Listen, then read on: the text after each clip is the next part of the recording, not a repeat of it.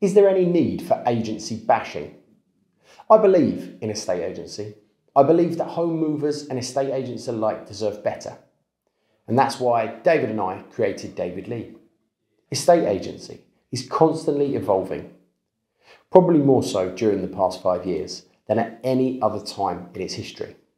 Recently, some talking heads in the industry have been cynical after hearing that big name online agents had moved from the self-employed environment into a PAYE environment for their agents.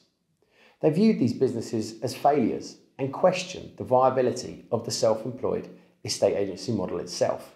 Let's just think that one through a minute. If self-employed estate agency doesn't work, what does that make the thousands of long-established independent estate agents, just like David Lee, across the country? Failures?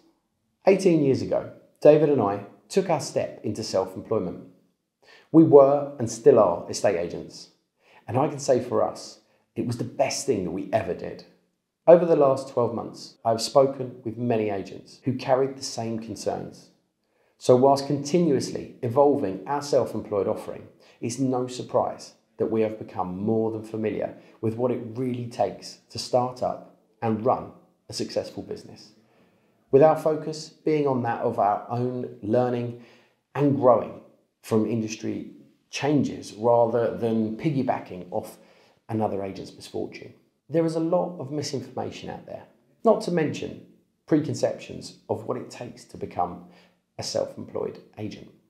Many biased opinions and negative press on how traditional high street agents are being forced out in favour of the new hybrid and self-employed agents.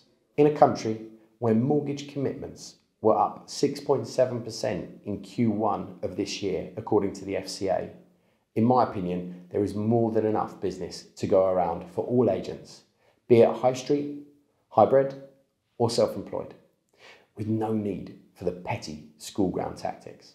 I could sit here today and claim that David Lee has the best self-employed model currently on the market compared to X, Y, and Z competitor. However, this is not the way I want to conduct myself, especially in a market that requires support amongst professionals. I believe in doing things better and creating businesses and service offerings that are better for the agent and better for the client. There is not a one-cap-fits-all rule within our sector, which is why it's so important when agents decide to go down the self-employed route that thorough investigation is done, with no rush or push in which to join a specific brand.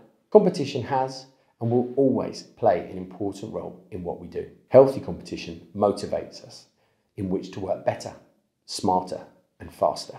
Many people think that competition and collaboration cannot exist together, but the fact is they nurture one another, resulting in a positive coexistence where everyone can shine. Thanks.